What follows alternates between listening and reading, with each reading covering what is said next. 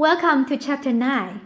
In this chapter, we're going to learn what is leader and leadership, classical theories of leadership, and the major contingency theory of leadership. Before we get started with this chapter, I would like to ask you a question. Can you name a few successful leaders in your mind?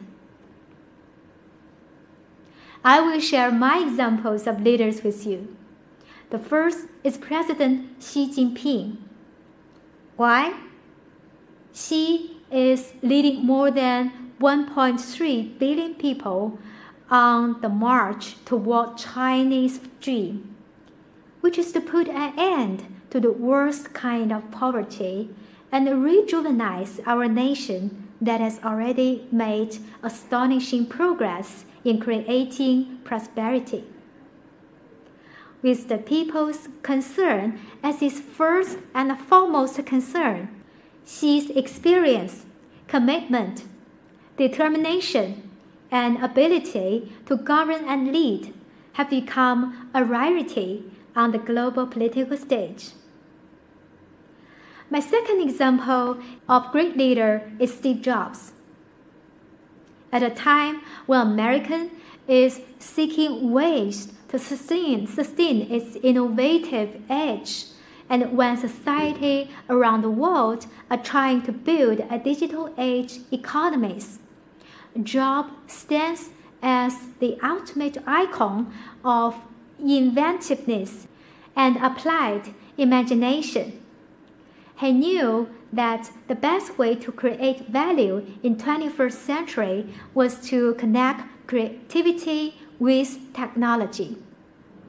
He built a company where leaps of imagination were combined with remarkable feats of engineering. In his roller coaster life, the creative entrepreneur was passionate for perfection and ferociously revolutionized personal computers, animated movies, music, phones, tapeless computing, and digital publishing. After recalling the great leaders and their activity, then how can we define leaders and leadership?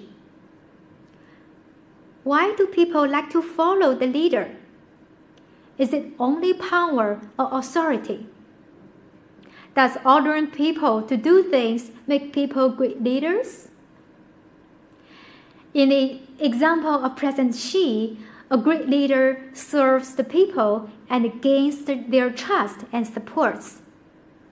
In the example of Jobs, the leader is a guide, tells you the direction to go, sees the future, and knows how to reach there.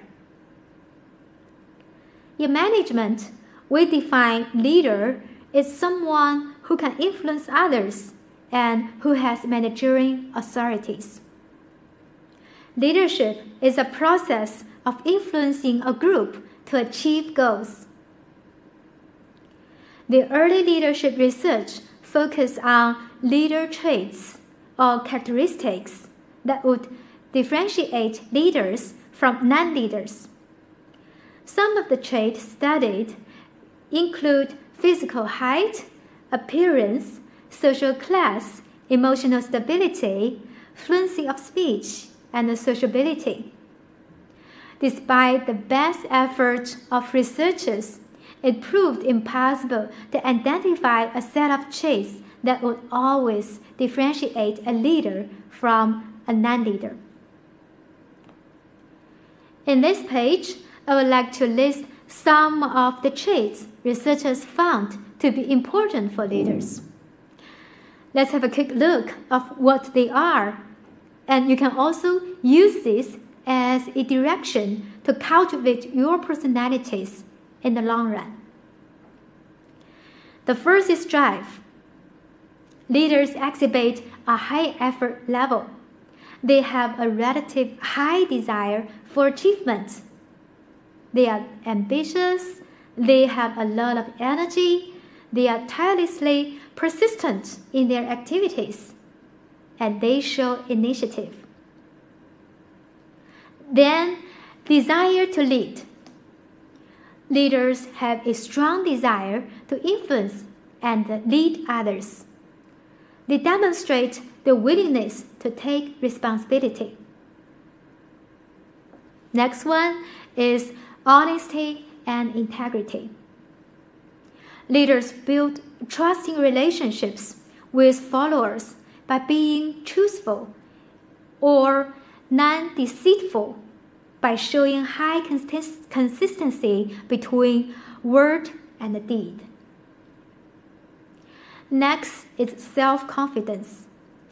Followers look to leaders for an absence of self-doubt. Leaders therefore need to show self-confidence in order to convince followers of the rightness of their goals and decisions. Next, intelligence. Leaders need to be intelligent enough to gather, synthesize, and interpret large amounts of information.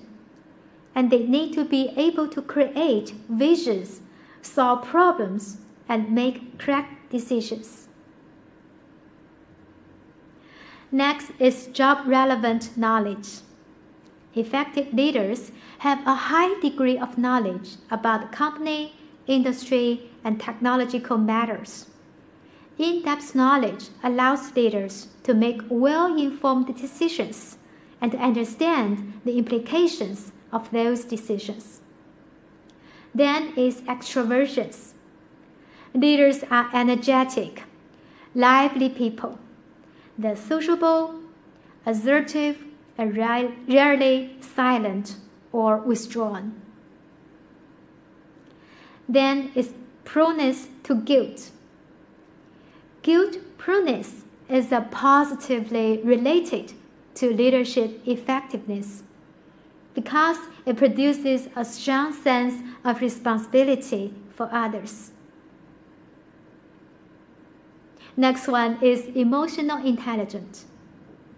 Empathetic leaders can sense others' needs, listen to what followers say, and read the reactions of others.